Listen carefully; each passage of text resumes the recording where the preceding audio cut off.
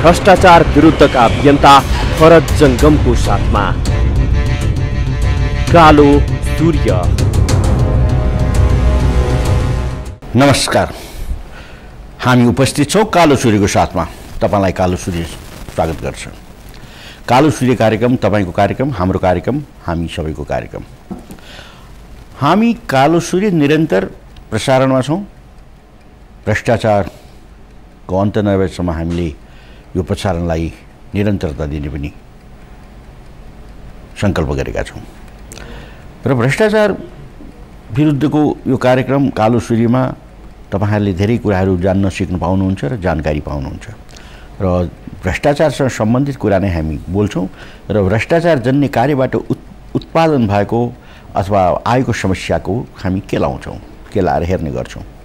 र यो कार्यक्रम तपाईलाई कस्तो लाग्यो त्यो हामीलाई फिडब्याक गर्न सक्नुहुन्छ र हामीलाई जनाउदिन सक्नुहुन्छ। त्यसको लागि हाम्रो ठेगाना छ कालो सूर्य कार्यक्रम भ्रष्टाचार विरोधी राष्ट्रिय अभियान, बिजुली बजार, काठमाडौँ, नेपाल। र त्यहाँ पनि तपाईले सम्पर्क राख्न सक्नुहुन्छ।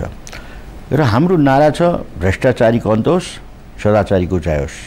हामीले बार-बार भन्ने गरेका छौं सदाचारीको जय होस्, भ्रष्टाचारीको अन्त होस्। यदि तपाईले यो नारालाई बुलन्द गर्नुभयो भने तपाईलाई फाइदा हुन्छ, तपाईको समाजलाई फाइदा हुन्छ र तपाईको देश र हामीलाई आफैलाई फाइदा हुन्छ।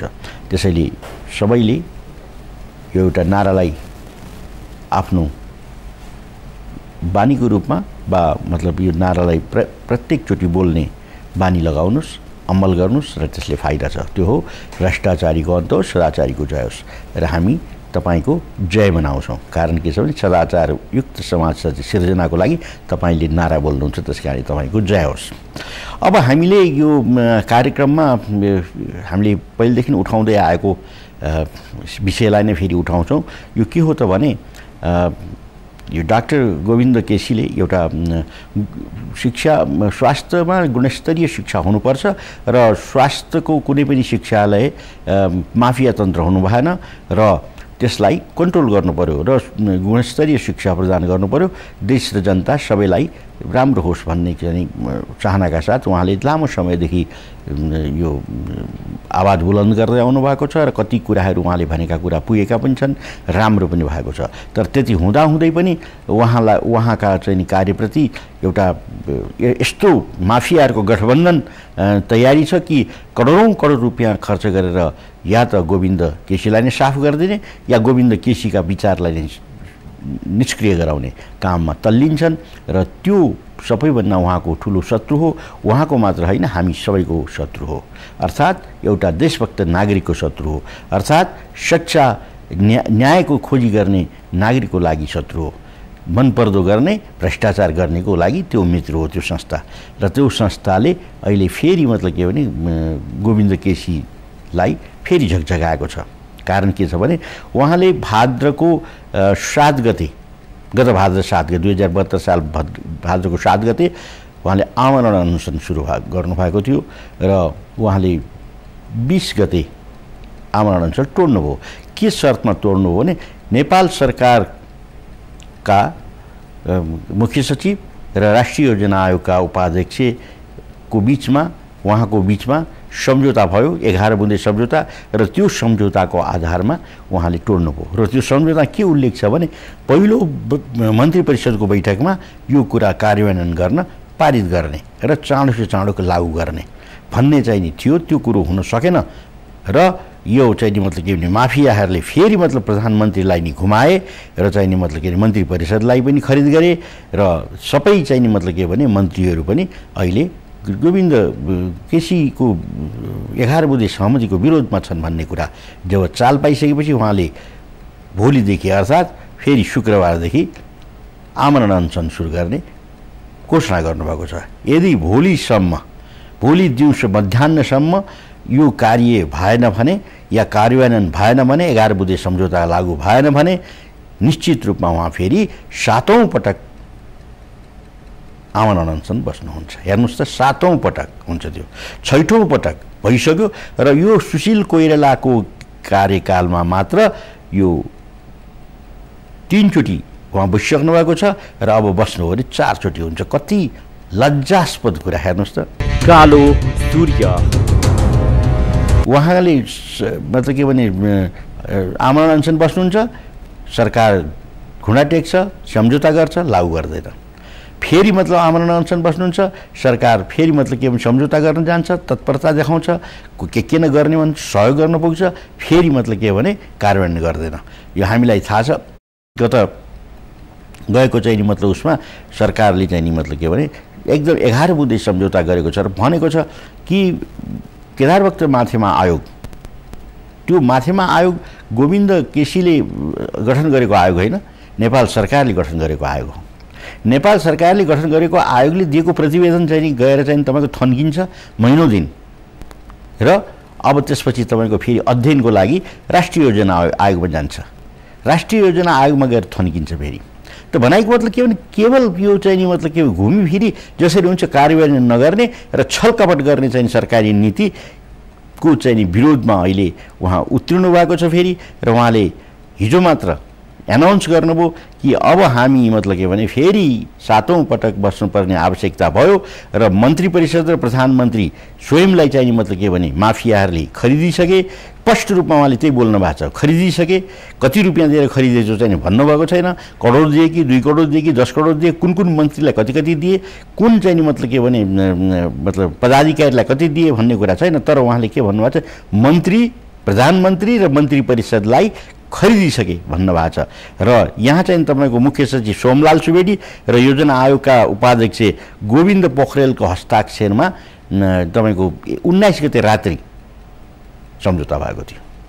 अब नेपाल सरकारको मुख्य सचिव र चाहिँ राष्ट्रिय योजना आयोगको उपाध्यक्ष जस्तो गरिमामय पदमा बसेका व्यक्तिले गरेको कुराहरू मन्त्री परिषदले कार्यान्वयन गर्दैन, प्रधानमन्त्रीले कार्यान्वयन गर्दैन भने त उहाँले बोल्नुपर्ने स्वाभाविक हो। र उहाँले चाहिँ मतलब के भने यो कुरो च्यालेन्ज गर्नुभयो कि यदि चाहिँ मतलब के भने 24 घण्टाभित्र 48 घण्टाभित्र यो भएन भने म फेरि 7औं पटक आमरण अनसन बस्छु।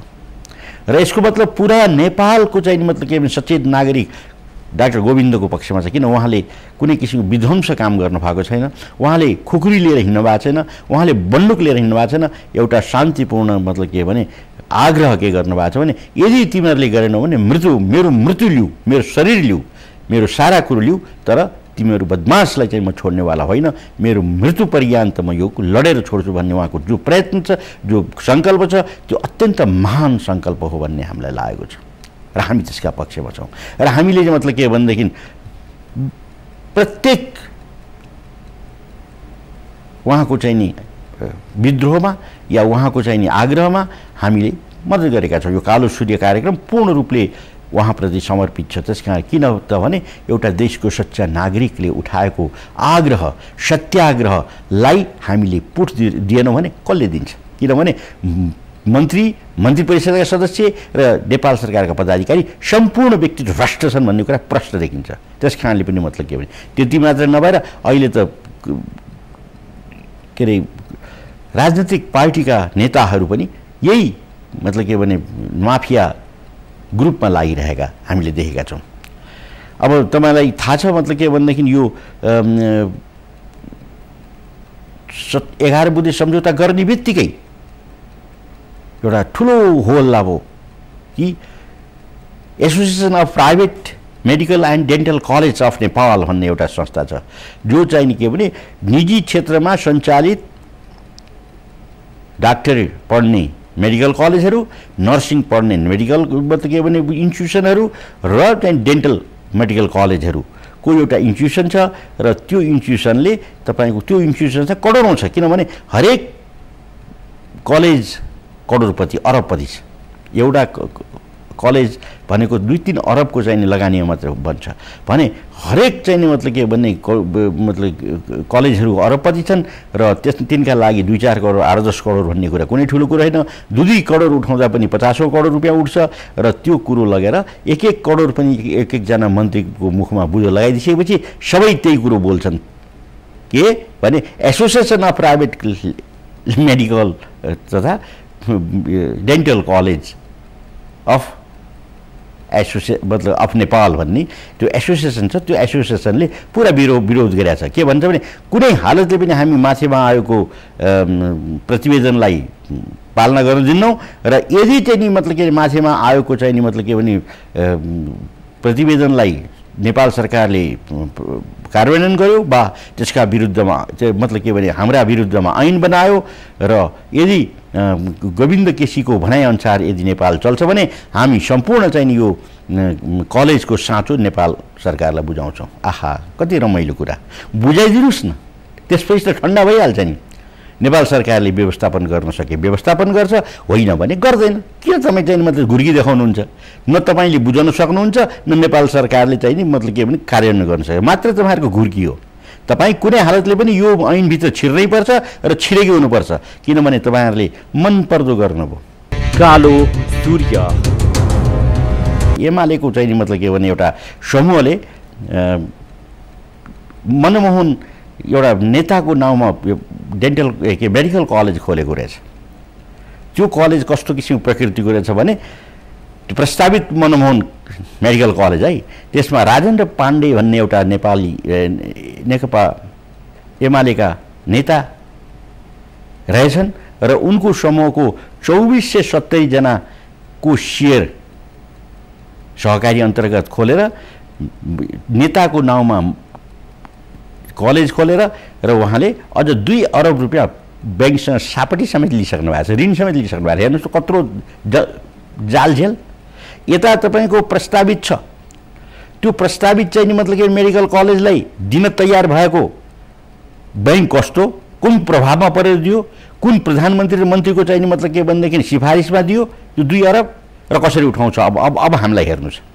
र अब ऐन आयो भने त्यो मनमोहन कलेज कुनै हातले खोल्दैन, जबरजस्ती खोल्नुहुन्छ भने तपाईँहरूको हातमा छ, तपाईँहरू शासक हुनुहुन्छ, तपाईँ नै प्रधानमन्त्री बन्ने हो, तपाईँहरूकै मान्छे प्रधानमन्त्री बन्ने हो, तपाईँहरूले मतलब के भने सारा यो देशलाई चाहिँ हल्लाउने हो र यो देशलाई लुट्ने हो भने लुट्नुहोस्, जति लुट्नुहुन्छ लुट्नु, तपाईँलाई कानुनको आवश्यकता छैन। होइन त भनेदेखि यो चाहिँ प्रतिवेदन यदि लागू भयो भने प्रस्तावित मनमोहन कलेज बाहिर जानुपर्छ, उपत्यका बाहिर जानुपर्छ।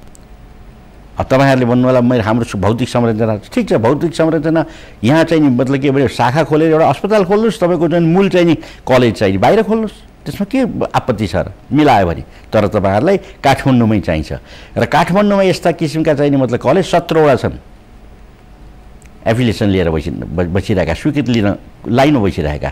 र अब तपाईँ मनमोहनको नाउँमा तपाईँ भजाउँदै हुनुहुन्छ के भ्रष्टता, मनमोहनको नाउँमा तपाईँहरू बिजनेस गर्दै हुनुहुन्छ, के व्यवसायी बन्दै हुनुहुन्छ र नेपालको शोषण गर्दै हुनुहुन्छ। कमसेकम तपाईँ यत्रो कम्युनिस्ट आन्दोलनबाट आएको मनमोहनजी जस्तो व्यक्तिको चाहिँ नाउँमा किन यस्तो किसिमको चाहिँ कार्य गर्नुहुन्छ, त्यो चाहिँ हामीले पनि बुझेका छैनौँ। र जेसुकै भए तापनि तपाईँको यो चाहिँ नि मतलब के भने जो गोविन्द केसीको भनाइ तपाईँप्रति मात्रै होइन, मनमोहन मेडिकल कलेजप्रति मात्र नै सारा मेडिकल कलेजपट्टि छ। र तपाईँको चाहिँ नि यदि मेडिकल कलेज खोल्नु पर्यो भने उपत्यकाभन्दा बाहिर खोल्नुपर्छ र त्यसले गर्दा दूरदराजका मान्छे र गाउँका मान्छेले नि काम पाउँछन् र त्यहाँका मान्छेले नि स्वास्थ्यको उपचार गर्न पाउँछन् र त्यहाँको मान्छेले नि पढ्न पाउँछन्। र दोस्रो कुरा 35 लाख मात्रै चाहिँ तपाईँको चाहिँ यदि भयो भने त्यो अलिकति मतलब के भने राहत हुन्छ विद्यार्थीहरूलाई। र दोस्रो तपाईँको जानकी मेडिकल कलेजबाट विस्थापित भएका विद्यार्थीलाई तुरुन्तै चाहिँ मतलब के अर्को कलेजमा सार्नुपर्ने पनि त्यो प्रतिवेदनभित्र छ। र भइरहेको चाहिँ युनिभर्सल कलेज र चाहिँ मतलब के भनेदेखि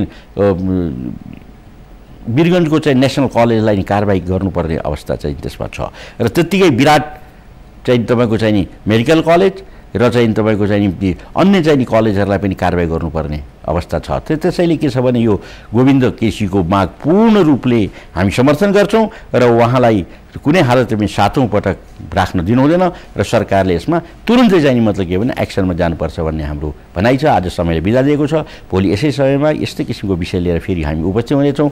आजलाई बिदा दिनुहोस्, नमस्कार।